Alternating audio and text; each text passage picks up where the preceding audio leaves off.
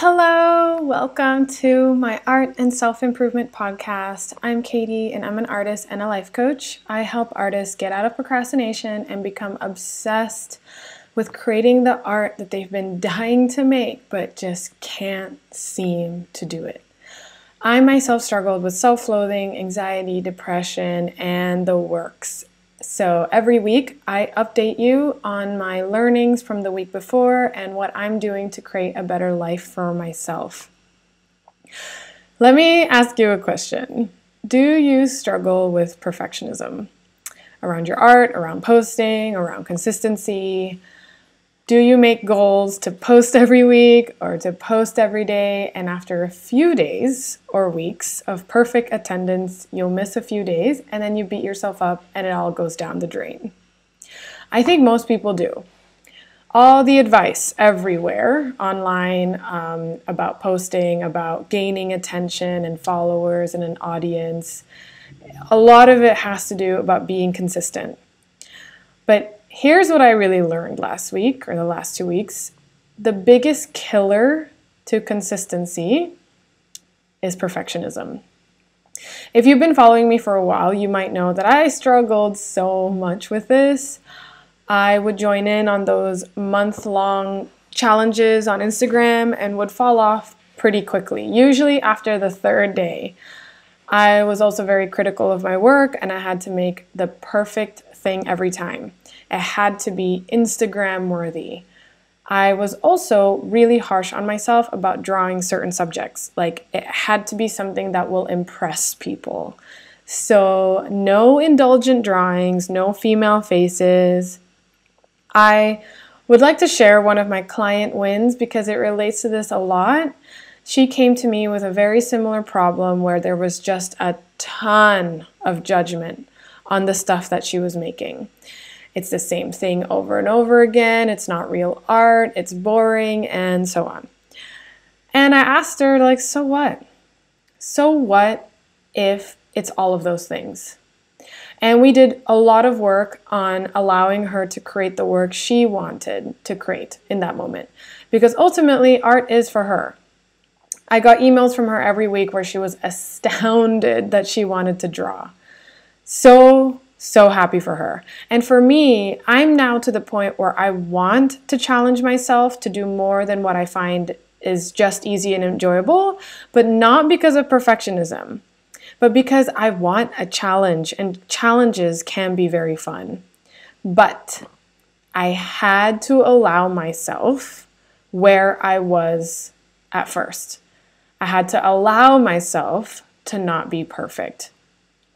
And this process of loving ourselves where we are first, letting go of that perfectionism, is also how I cured my social anxiety, which I will go into further detail later in the episode. And it's this process that I've noticed about loving myself where I am, letting go of the perfectionism, is how I've gotten to where anything that I want, anything that I wanted to work on in my life, it always starts here. It's doing this process. If you procrastinate, you're probably a perfectionist. I've done a lot of work around this, around my art.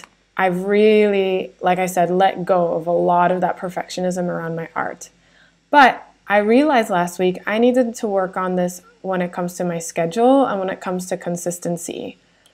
They say how you think about one thing is how you do everything. So one of the amazing benefits to doing mind work on one area of your life, you can then apply that meta skill to other areas. And I think that's really what I did last week. Okay, so last week you may have, or not, noticed that I didn't post something. I didn't post a podcast last week. I messed up my planning last week where I didn't properly plan in time, where I had to travel to Singapore for a few days to handle my visa. If you don't know, I live in Bali in Indonesia, and it's about a 2-hour flight, and I have to go there every 6 months in order to just get my visa sorted. And I also had a friend visiting that weekend too. And I just did not plan for these things properly. I was really down on myself about it. I was thinking like that I really suck at this, like, I'm going to have to make up a bunch of work, that successful people don't do this, like, other people just have this down, essentially. Lots of stress and anxiety about getting enough work done with all my crazy schedule. And with the help of my coach, I decided to take a week off, which I hadn't done in about a year. And oh my God, I learned I had no idea how to relax. Like, no freaking clue. There was tons of fear and worry that I wasn't going to get all my work done, that I wasn't going to, and that means I won't be successful, because that's what everyone says, right? Like you got to get it done. You got to be consistent to be successful. I still had my coaching clients. I was still doing coaching, but I decided not to do the podcast and some other work. And so I had to really face my perfectionism and the shame that I was carrying about inconsistency, about being an inconsistent person. I've carried that for so long. If you listen to the last episode, I talked about how I really perceived all the times that I stopped posting on YouTube and Instagram as these public failures. That's how bad I was seeing it. Whereas probably for other people who were following me, they were just like, oh, she hasn't posted in a while. And then like didn't think about it anymore, right? Like, but to me, it was like failure with a capital F written on my forehead. I was also really critical about the content I was putting out. Like these podcasts, I was really, really critical about it, even though I get messages from so many people saying that it's really, really helpful. But, I really want to make better YouTube content that I had in my head. I want to make videos again, and not just time lapses. Like I would like to do stuff that I think would be really fun with the editing. I want to make them more useful. I want to make them have like actionable steps, or like something that you can follow better. Or I would love to make like podcast study guides, like little workbooks that I would, give out while with each podcast and stuff like that. Like I have all these ideas, but I just knew that if I tried to execute on them right now, it would be totally overwhelming. And I'm really, really practicing simple, constrain, focus. So on top of the shame from past inconsistencies, I was also beating myself up for not having perfect content. So all of this came up to the surface during that week off last week. And so I'm very, very glad that I did take that week off. Not because I needed the rest, although I'm sure I did, but because I didn't realize how much I was operating from this place of stress and shame. Oh my God, thank goodness I didn't work another week with that kind of energy. I really had to learn how to relax and how to properly rest and recover so that I could come back stronger and more efficient and with more energy like I do now. I also had to seriously let go of the shame around inconsistency, which is helping a ton right now with my energy level. Holding on to shame about anything, it really is like holding on and dragging around a super, super heavy bag of emotional shit. And it really slows you down.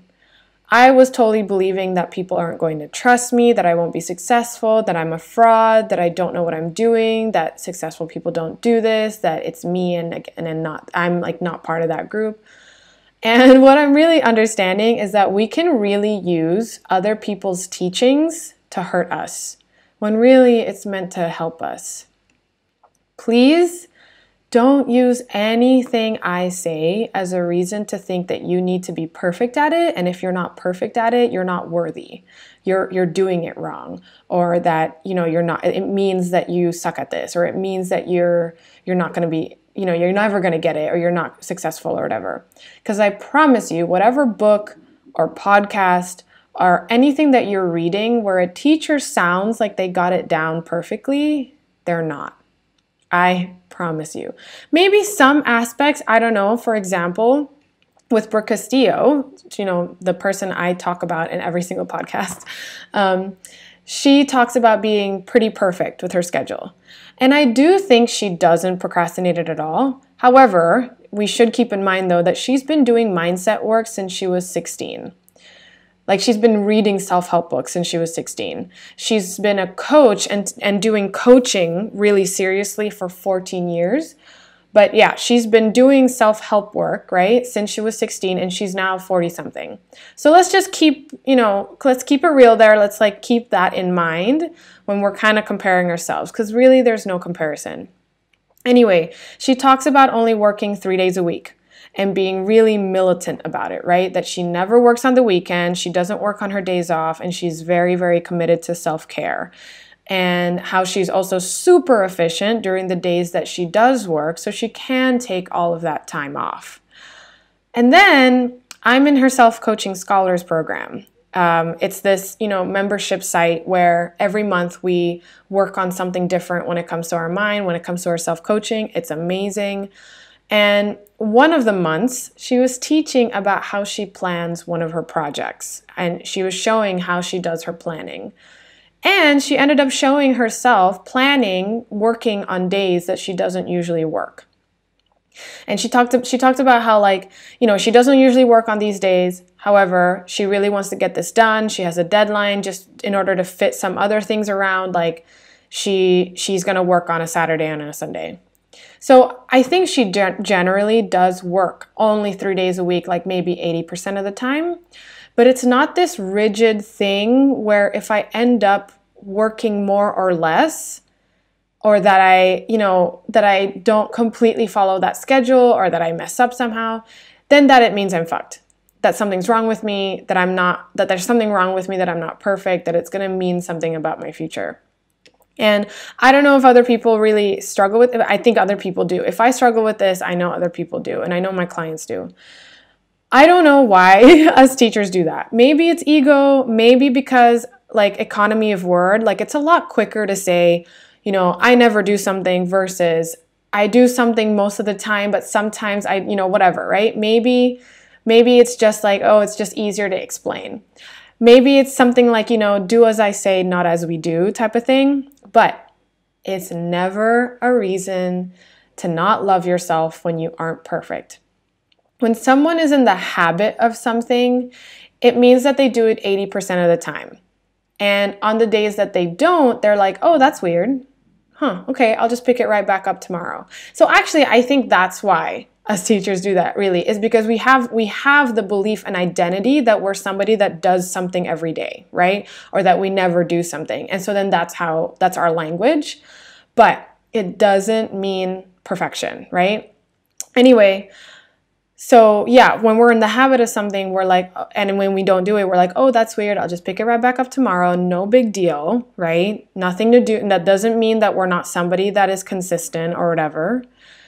But a lot of us, we do the opposite, where we miss a few days, we don't do something on some day, and then we beat ourselves up hard, which makes us avoid that thing even more. And then now we're carrying a heavy bag of shame around us at all times, slowing us down. This planning stuff is hard, being consistent can be hard. I'm slowly getting to the mindset that it's easy, especially now that I'm so much more kind to myself about not being perfect. But anyway, planning stuff can be hard. Being consistent can be hard. And I was telling one of my amazing clients about this week. Working on my schedule and wrapping my head around this is so much harder than all of my dad's stuff. I had a terrible relationship with my dad.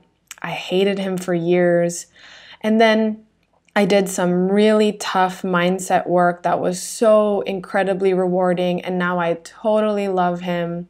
And that is a cakewalk in comparison to schedule related stuff. Our brains just don't naturally want to do this, right? Our brains would rather seek pleasure and avoid pain in the moment. And it would rather not plan the future and all that kind of stuff. So if you're doing this work too, it's okay.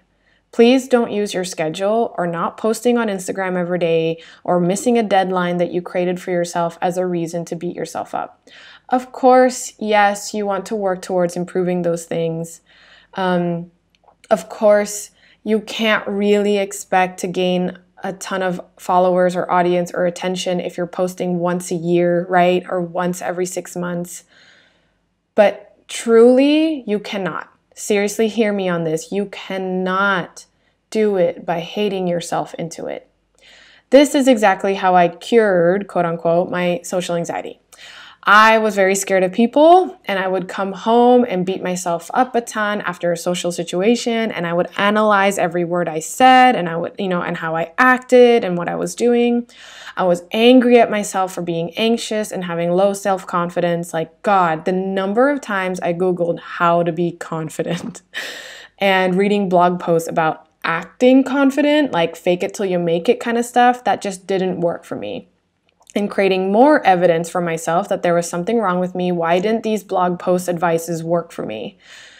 Which is why, applying knowledge, really understanding mindset work is what really works. I don't think that stuff works. Anyway, I was trying to beat myself up into being more confident, into being socially perfect. It doesn't work that way. I had to start by first being totally in love with myself, even though I felt anxious. I felt anxious. I had to first be totally in love with myself, that I wasn't in love with myself. That I struggled with these things, and it meant that I had to be okay. I had to be okay with other people thinking I'm boring. I had to be okay. I was gonna let myself be a mute if I wanted to in a social situation, which is funny because pressuring myself to not be boring was making me so scared to talk that I was a mute anyway. So allowing myself to be a mute, allowing myself to be boring was such a relief. It was actually like a cool shower and a hot day. It was such a relief. It was like, oh, thank God I can just do this. Whatever, you can think I'm boring, I'll be a mute, whatever. Today, people don't frighten me, whatever. And it's because I firmly believe that, and this was really huge for me, that I don't need anything from anybody. Truly, right? Whether someone likes me or dislikes me, it literally makes no difference in my life.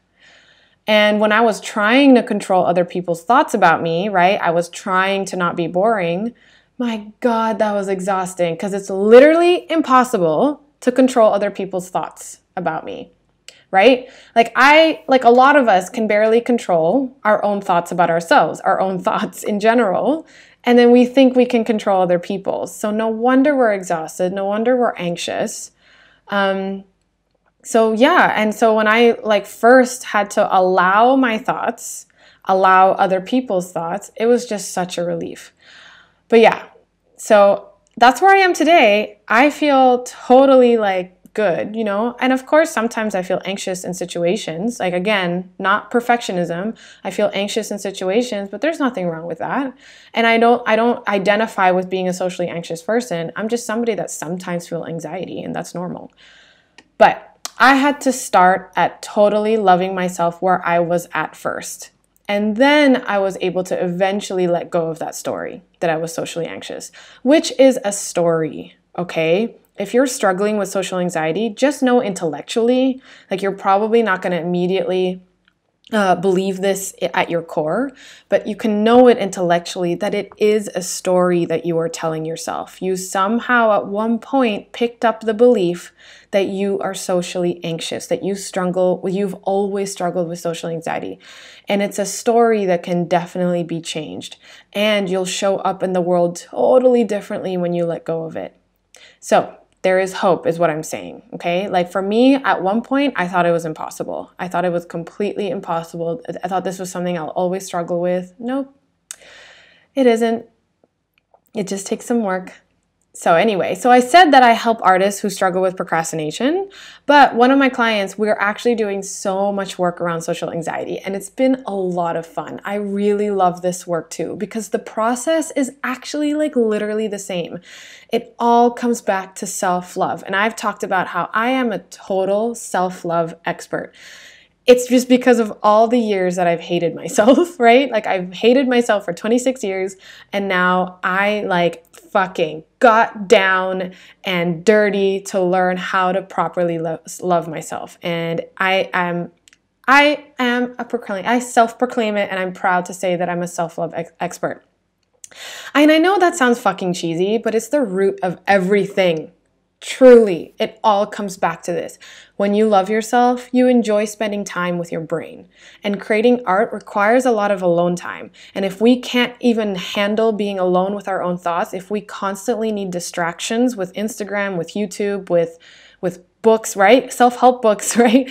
With anything, with people, we can totally distract ourselves with people. If we cannot be alone with our own brains because we hate ourselves, it's going to be really hard to do art, right? It's going to be really hard not to procrastinate. But when you love yourself, you're going to enjoy being alone to create those things, right?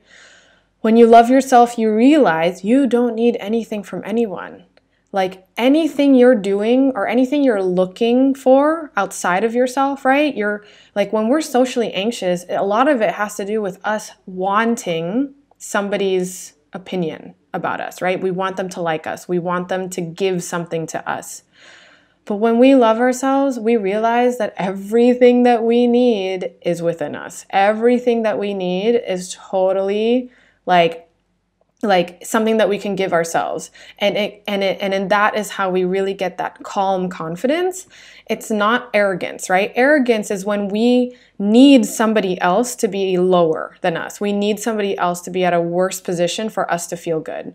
When you love yourself, then you like have that calm confidence of like, yeah, I got what I need. You know, like I don't need anything outside of me. And so then there's no anxiety going on with people. When you love yourself, you realize that sometimes you're not perfect. You realize that sometimes you don't love yourself. You don't like yourself that much. And that's totally okay. It doesn't mean anything.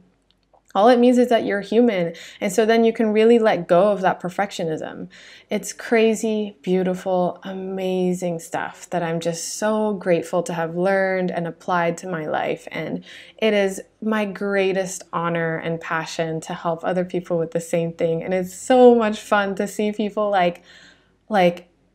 you know, the mindset shifts and like people being like, whoa.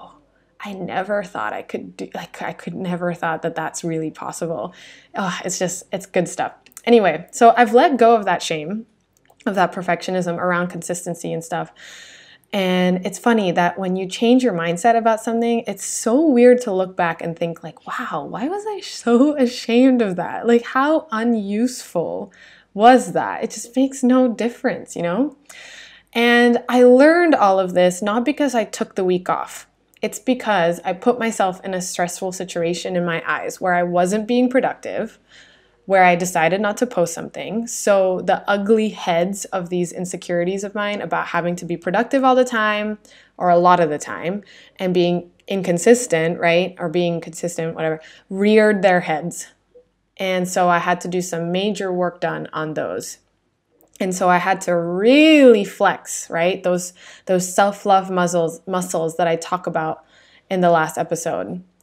That experience has been actually very consistent for me, where it's always the hard times that I learn the most and grow the most. And when I knew how to learn from it though, that's the biggest difference. That's the biggest thing that's been different for me this year or this last like a year and a half since I started coaching. It's knowing how to learn from the hard times. Like before coaching, before thought work, I had no idea how to grow from it. I just thought that all of these things were happening to me. I just thought that it was like fact that something's wrong with me. I had no idea how to take pain and turn it into power. And now I'm just as excited for my clients, for my friends, for everyone when something quote unquote bad happens.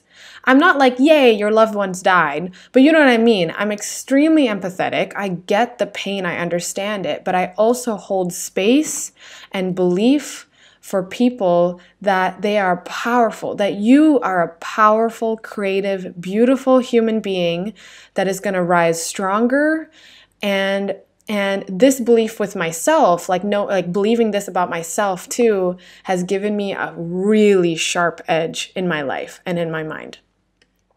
The other thing that I did recently, and this is totally a symptom of letting go of the shame, is that I started watching Bailey J's videos again. If you don't know who she is like an art YouTuber. She does daily vlog. She has a daily vlog channel and an art YouTube. And she's the one that inspired me to get onto YouTube.